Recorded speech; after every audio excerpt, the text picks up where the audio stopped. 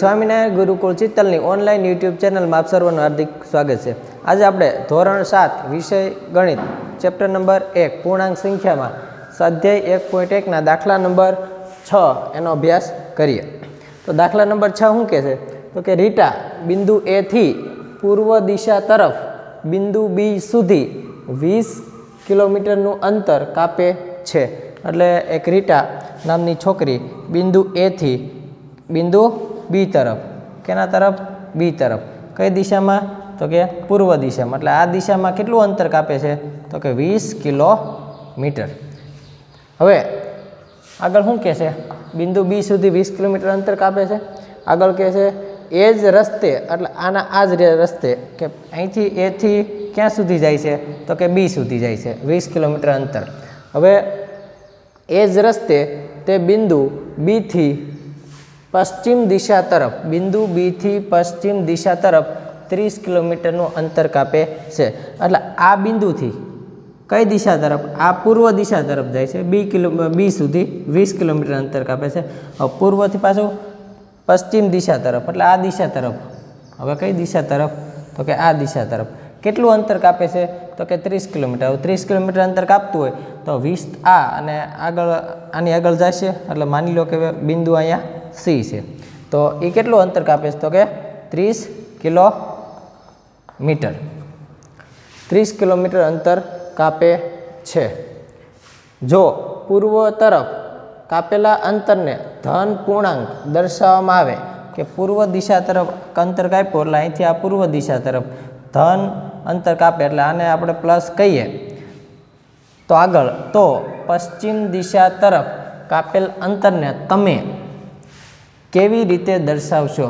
તો આ જે અંતર છે એ થી બી સુધી એ પૂર્વ દિશા તરફ અંતર છે તો કે પૂર્વ દિશા તરફ અંતરને આપણે પ્લસ સંખ્યા વડે દર્શાવી તો આનું વિરુદ્ધ પશ્ચિમ દિશા તરફ અંતર કાપે એને આપણે કઈ સંખ્યા વડે દર્શાવ એટલે કેના વડે દર્શાવશું તો કે ઋણ સંખ્યા વડે દર્શાવશું। આને આપણે ધન કહીએ પૂર્વ તરફ તો પશ્ચિમ તરફ તો કે એનું વિરુદ્ધ થયું એટલે એને શું કહેવું? ઋણ સંખ્યા। તો આપણે ઋણ સંખ્યા વડે દર્શાવશું। તો આપણો પહેલા પ્રશ્નનો જવાબ શું આવશે તો કે પશ્ચિમ દિશા તરફ કાપેલ અંતરને તમે કેવી રીતે દર્શાવશો? તો અહીં લખું છું પશ્ચિમ દિશા તરફ કાપેલા અંતરને -30 કિલોમીટર વડે દર્શાવાય। તો ઓલા આપણે પ્લસ પૂર્વ તરફ પ્લસ 20 કિલોમીટર તો અહીંયા -30 કિલોમીટર વડે દર્શાવાય। હવે આગળ શું કહે છે? બિંદુ એ થી તેની અંતિમ સ્થિતિને તમે કઈ પૂર્ણાંક સંખ્યા વડે દર્શાવશો?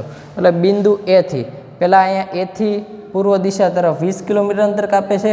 હવે પૂર્વ એટલે બિંદુ બી થી પશ્ચિમ દિશા તરફ કેટલું અંતર અંતર 30 કિલોમીટર અને એ બિંદુ ક્યાં બિંદુ આવે છે તો કે સી બિંદુએ। તો આ અંતિમ બિંદુ થયું। કયું બિંદુ થયું? અંતિમ બિંદુ। તો અંતિમ બિંદુને આપણે ક્યાં સંખ્યા વડે દર્શાવશું?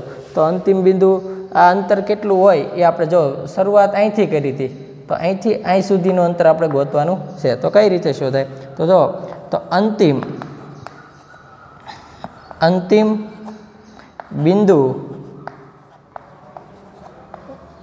સુધીનું અંતર બરાબર અંતિમ બિંદુ સુધીનું અંતર આપણે શોધવું હોય તો પહેલાં તો અહીંયા એ થી બી સુધી એ કેટલા તો કે 20 કિલોમીટર એટલે પ્લસ ત્યાર પછી બી થી ક્યાં સુધી? સી સુધી એ કેટલું અંતર તો કે -30। આ કેટલું? -30। એ થી બી સુધીનું અંતર 20 અને બી થી સી સુધીનું અંતર કેટલું? -30 બરાબર 20 ના 20 આ કાઉન્સ ખોલો આ કઈ નિશાની છે? માઇનસ। એકવાર નિશાની માઇનસ હોય તો માઇનસ તો શું આવશે તો કે 20 - 30। તો હવે આ 20 કેવા હોય તો કે પ્લસ સંખ્યા હોય તો નિશાની કેવી? અલગ અલગ। નિશાની અલગ અલગ હોય તો શું થાય? બાદબાકી। તો 30 માંથી 20 જાય તો કેટલા વધે તો કે 10 અને નિશાની કઈ મૂકવાની તો કે મોટા પદની। મોટું પદ કયું છે? 30 તો એની આગળ નિશાની કઈ તો કે માઇનસ। તો અહીં શું આવશે? માઇનસ। તો આ શું આવ્યું? અંતિમ બિંદુનું અંતિમ બિંદુ સુધીનું અંતર. તો અંતિમ બિંદુ સુધીનું અંતર આવ્યું -10 કિલોમીટર.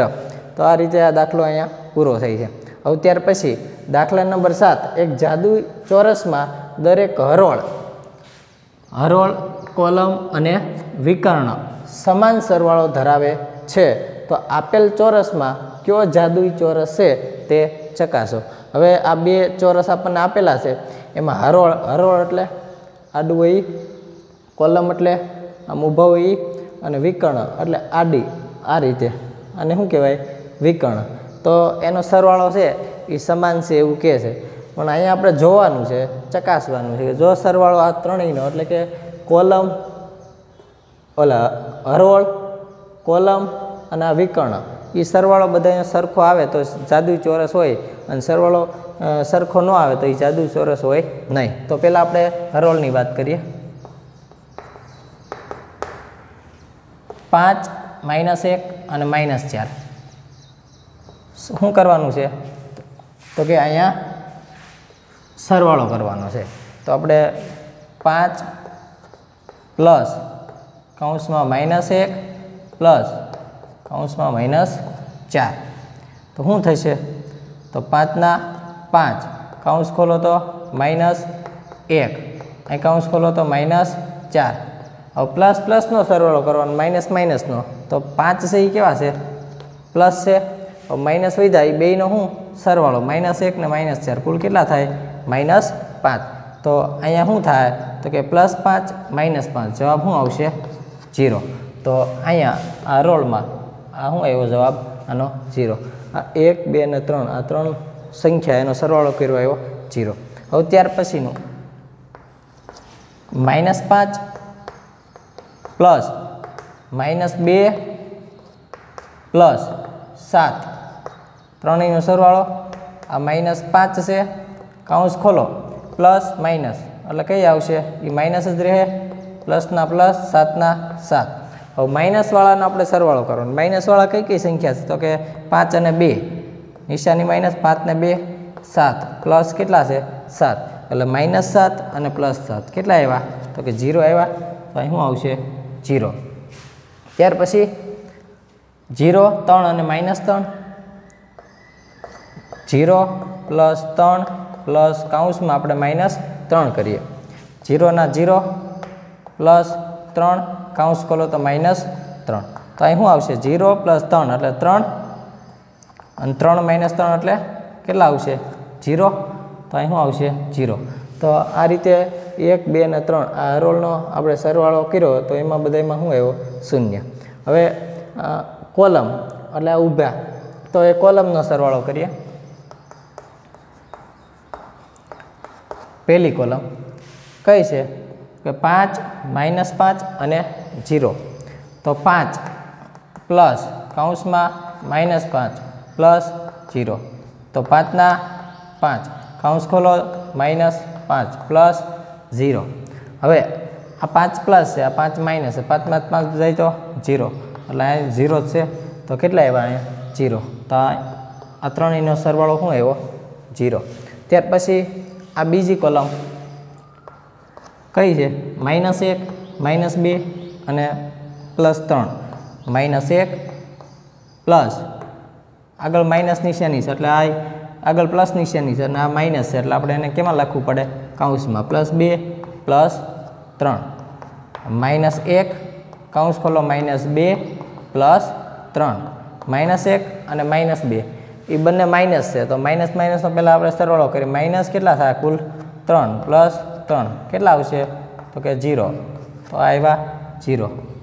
ત્યાર પછી -4 પ્લસ 7 -3 એ ત્રણેયનો સરવાળો. તો -4 પ્લસ 7 પ્લસ -3 એ કૌંસમાં રાખશું. -4 પ્લસ 7 અહીં શું થાય? કૌંસ ખોલે તો -3. હવે માઇનસ માઇનસવાળાનો પહેલાં સરવાળો કરી નાખવાનો. તો -4 ને -3 કુલ કેટલા? -7 પ્લસ 7. તો -7 ને +7 કેટલા થાય?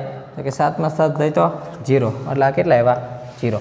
તો આ હરોળ અને કોલમની વાત થઈ. હવે શું લેવાનું તો ત્યાર પછી કીધું છે વિકર્ણ. શું વિકર્ણ? તો વિકર્ણ કોને કહેવાય તો કે આડી આ રીતે લાઈન જુઓ તમે તો આ વિકર્ણ કહેવાય. તો આ વિકર્ણ એનો સરવાળો કરીએ. વિકર્ણ એમાં પેલું 5 એ પ્લસ છે -2 અને -3. 5 પ્લસ -2 એટલે કૌંસમાં રાખવાનું અને માઇનસ કેટલા છે 3. ત્યાર પછીનું પદ 5 કૌંસ ખોલે તો -2 કૌંસ ખોલે તો -3 કેટલા આવ્યા +5 છે. માઇનસવાળા એ બેનો શું કે થઈ જાય સરવાળો એટલે કુલ -2 અને -3 કુલ કેટલા માઇનસ થાય -5 એટલે 5 માંથી 5 જાય તો 0 એટલે આનો સરવાળો કેટલો આવ્યો 0. પણ વિકર્ણ કેટલા હોય તો કે 2. આપણે પહેલાં વિકર્ણની વાત કરી. હવે આપણે આ વિકર્ણ જોઈએ.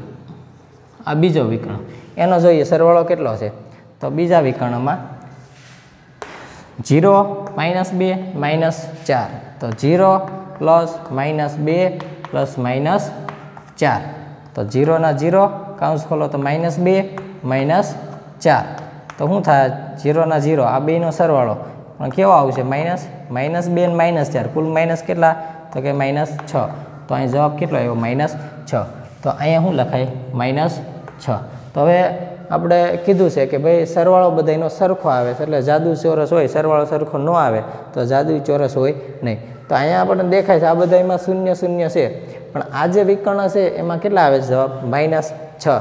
એટલા માટે આ બધામાં સરવાળો સરખો આવતો નથી. એક વિકર્ણમાં અલગ આવે છે તો આ જાદુઈ ચોરસ નથી. જાદુઈ આપેલ લખી શકાય આપેલ ચોરસ જાદુઈ ચોરસ નથી. તો આ પહેલો ચોરસ છે એ આપણે ગણતરી કરીને કીધું કે જાદુઈ ચોરસ નથી. હવે બીજો જે ચોરસ છે એ તમારે પ્રેક્ટિસ માટે તમારે ગણવાનું છે અને જોવાનું છે કે ભાઈ હરોળ કોલમ અને વિકર્ણ એનો સરવાળો સરખો આવે છે અને જો સરવાળો એમાં સરખો આવતો હોય તો એ ચોરસ કેવો બનશે જાદુઈ ચોરસ. થેન્ક યુ વિદ્યાર્થી.